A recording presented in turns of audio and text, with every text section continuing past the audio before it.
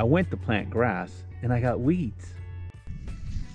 So we got these leafy little sons of bitches. Then we got these scrawny little guys. Then we got these guys that like to stick up in the air. And then over here, we've got these things that look like a freaking pot plant. And then over here, look at this one. It's got a pretty little flower. Oh my God, and look at all these long legs on this guy. And what about this guy here? Oh, is that so pretty? It's got a pink little flower on it. How about this guy here? He's so awesome. He's got a little fluffy little tuts. This guy actually looks like he belongs in a garden. He's so big. Oh, and look at this wonderful guy here. He looks like he could just actually become my lawn. It's just nice and thick and doesn't let anything else breathe. It's awesome.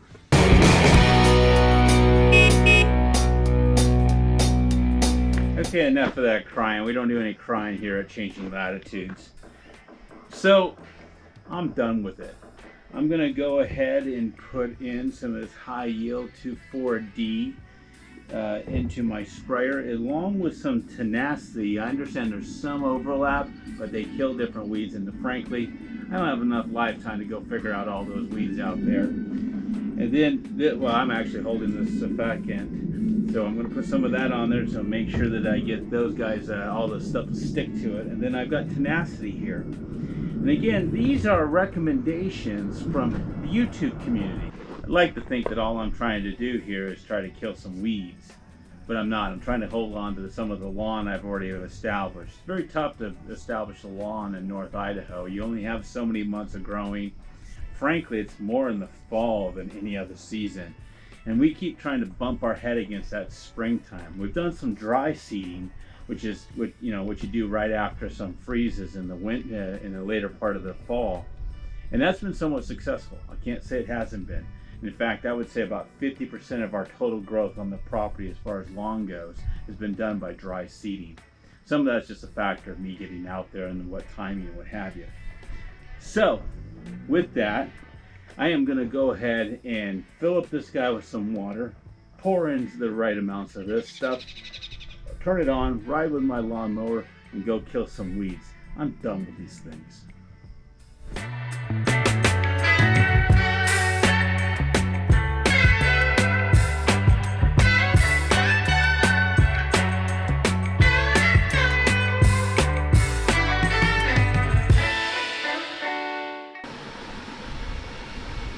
Now it's very interesting. It says on the bottle that if on the high yield or 2,4-D, that if you are going to do an acre of land, you need a gallon of the 2,4-D.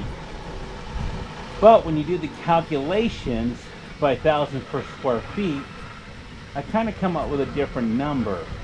So I really don't need an acre of land cover, because that's not what we're doing today. Far less than that. Probably about, at best, a third of an acre. So then I think logically that you use a third of the bottle. Now, that means that if the bottle says 1 gallon per 15, that I can only fill this guy up for about 5 gallons, which won't get me far. So I'm kind of getting anxious about the idea and saying to myself, well, put the whole bottle in for the 15 gallons, put the Tenacity in for the 15 gallons, and go spray. It should work. So I'm going to go ahead and dump the bottle in, and hopefully I get the right results and don't burn the hell out of my lawn. We'll see how it goes. I did spray earlier in the season. Right now we're a bit out of the pocket, but I can't stand looking at them anymore. So I did spray them once in the beginning of the season, and we did have some good success. I wouldn't say complete, or else I wouldn't be doing this now. So I'm going to go ahead and get as much of an effort in behind this.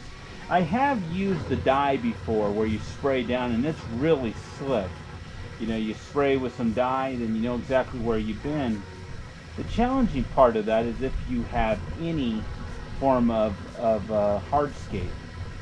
I'm sure it'll wash out over time, but it's just the sheer thought of seeing blue all over some brand new pavers or some cement that I would like to keep onto just irritates me. So Unfortunately, the downside of that is you better be pretty sharp on where you've been.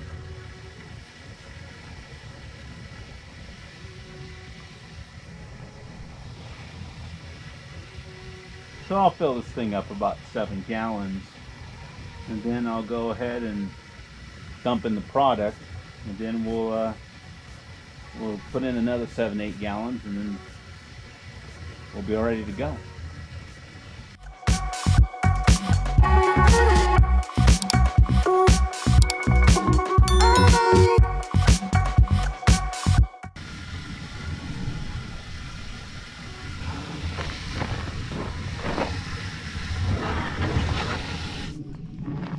Okay.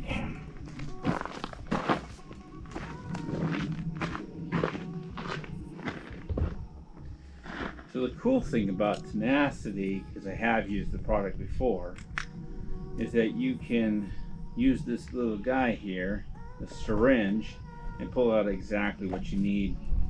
Now, like I said, I'm going to put 15 gallons in, so I'm going to have to use the syringe a couple times to get there. Go ahead and just kind of maybe put you off the side right here. Okay, with that, maybe give it a little bit of a mix, shaking it.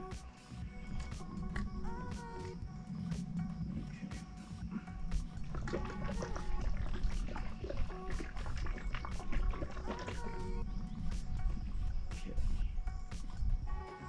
With that, I am going to plunge in. Now this guy here, pretty slick. Hopefully it comes up on the camera here. It says here 1 teaspoon equals 2 gallons. So if I've got 15 gallons planned, I'm going to put about 2.5 teaspoons into, 2.5 per 5, which means 7.5. Okay? Gotta do it 3 times.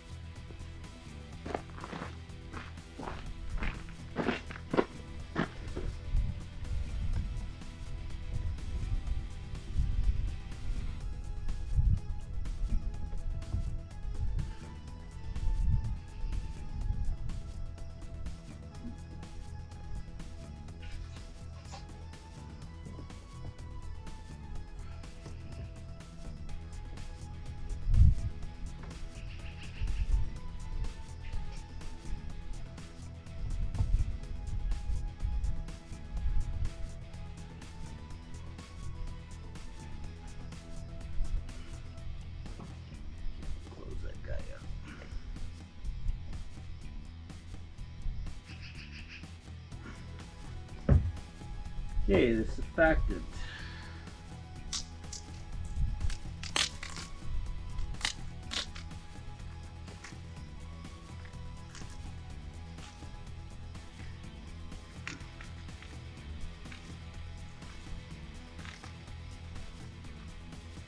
Now this guy is 1 pint, so it's 8 ounces. I just put in that, so I think I'm going to try my best to just get close to the same value that I just put in. Dump that guy in.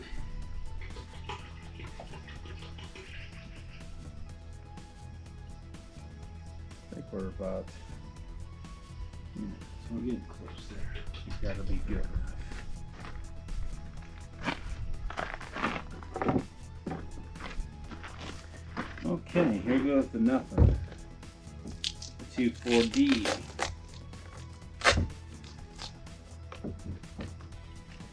Just seems really odd. Unfortunately, I'm just going to be the first timer on this, and I'm just going to have to do as they directed to do. And it may well be that I'm just not driving fast enough. But I'm going to pour this whole gallon of 2,4-D in.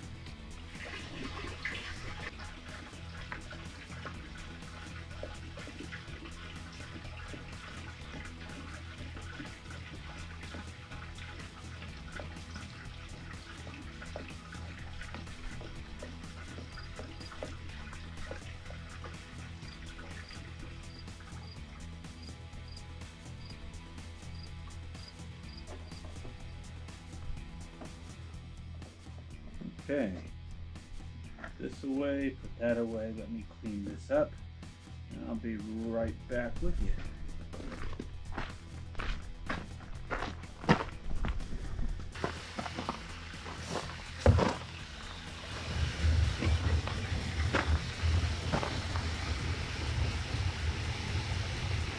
We're about 12 gallons. You can really smell this stuff. I'm sure there's a certain bit of PPE that you're supposed to be wearing, keeping from your face and all of that. If I did it for a lifetime, I think I would be more involved with that question, but for the most part, I don't do this but once or twice a year. Now, I don't know if that's evidently smart, but I'm going to go ahead and tell you that's what I'm doing.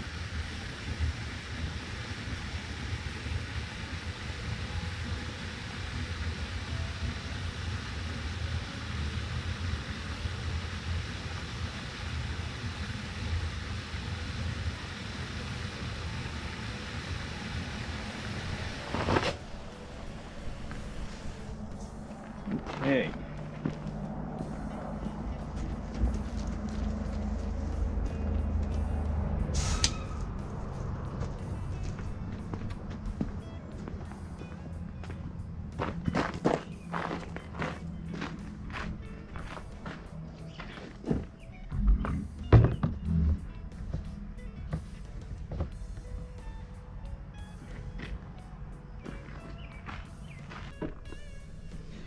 Okay, so one of the challenges is I had to replace this battery on this guy, and trying to get this all hooked up to the battery is a bit of a pain. Unfortunately, the new battery, the connections are plugged in differently, so I got to kind of reach in there.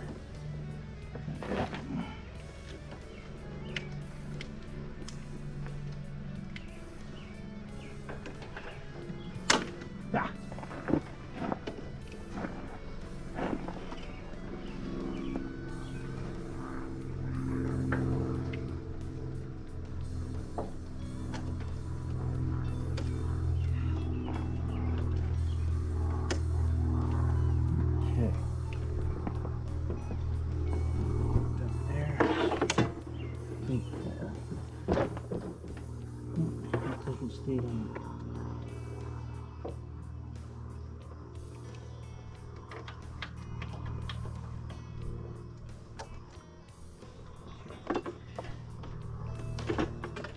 Okay, we're all closed up here and hooked up. So neat, really cool. This North Star has the capability of being turned on and off with this little switch, which makes it great because obviously as you're going along spraying, you want to turn it off, and as you go around the turns and things of that nature, so you don't double spray. So with that, I think I'm going to go ahead and get out there and start going and killing weeds.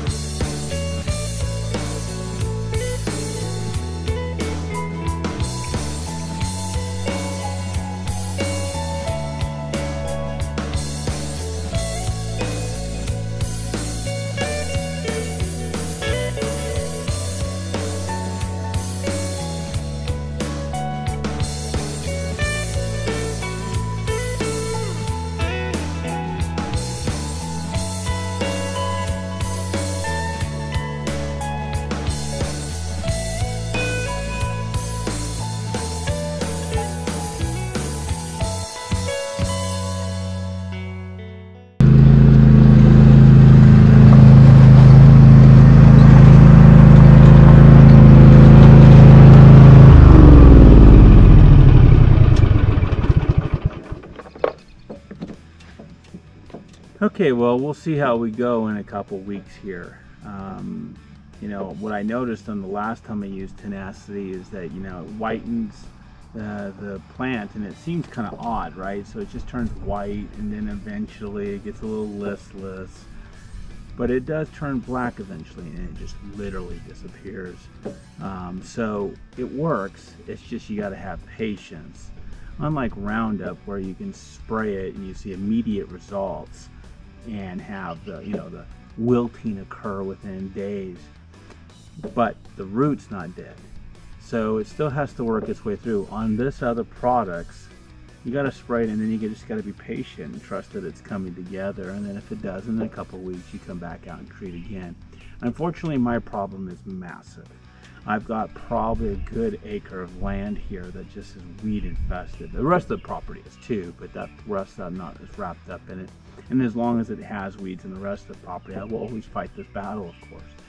But the goal is I got a ton of dirt, and I've imported a ton of dirt, and that dirt's always got some sort of weed seed in it. In fact, we're seeing weeds that have come in with that dirt that we have never seen before come from somewhere else. We don't know where it is. At the end of the day, we're gonna have to kill them and get our lawn healthy so that it sucks out that, if you will, the nitrogen, the air, the water, everything that goes along with growing a plant. So the grass turns into a killer, if you will, and doesn't allow these other bad elements to join us. So with that, I'm going to wrap up this episode. A little bit different from my prior ones of building things. I figured I'd just show you something that I have to do on the property twice a year to try to regulate the weeds. Hopefully, as time goes on, we'll get better. See you next time.